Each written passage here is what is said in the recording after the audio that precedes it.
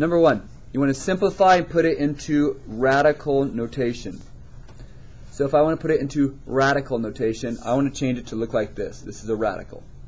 But before we do that, first reduce the fraction. So 6 over 20, what goes into both 6 and 20? 2. That would be 3 and 10. Then you're going to put it in a radical. And we look at that, we go, okay, we have a 3 and a 10. Either the 3 or 10 is going to be out here. The x is going to be in here. We got to figure out which one goes on the outside. And remember, root, this is called your root.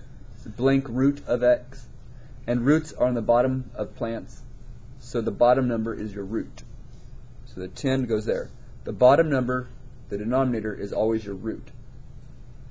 That number just goes inside. That is radical notation. Alright, next one. We need to change it to rational exponent notation. That means change it to this one. First thing we do is we have to change this to fraction power. So it's either 4/6 or 6/4. And remember, the root is the bottom of plants. The 6 goes on top then. And if you'll miss it if you don't reduce fractions. And almost always I make them so you reduce.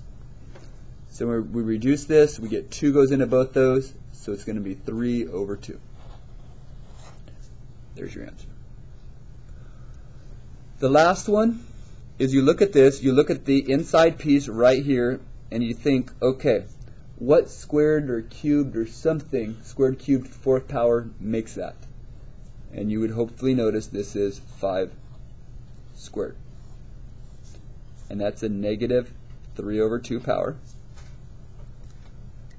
From there, you do the properties of exponents, which when you take a power to another power, you multiply.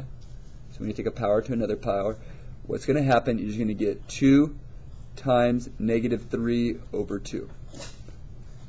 We're multiplying the powers here. And when you do that, you have to realize this is like over 1. And so that's negative 6 over 2. Negative 6 divided by 2 is negative 3. But I actually don't even look at it that way. You could do it. Negative 6 over 2 is negative 3. I just go, oh, let's cancel. And so I now have 5 to the negative 3rd power. Okay. Next step is we're not allowed negative powers. So we drop it.